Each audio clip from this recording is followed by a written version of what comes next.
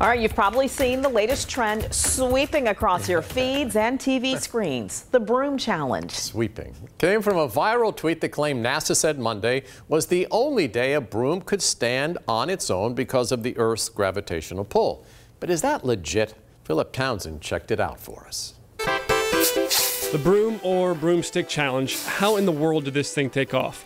You take a broom and try to stand it upright on its own. That's it. Someone on Twitter made the claim that according to NASA, February 10th was the only day a broom could do it because of gravitational pull. More than 6 million views and attempts later, and we have another viral hit. Now, it would be awesome if there was a specific day for brooms to find their groove, but the whole thing is just a gag. NASA never made the claim, and when it comes down to it, it's really the type of broom, not the date, that keeps it balanced. Brooms with heavy bristles have a lower center of mass. That makes it easier for them to stand up. And for the most part, the people who proved the theory right used one of these standard brooms that most of us have anyway.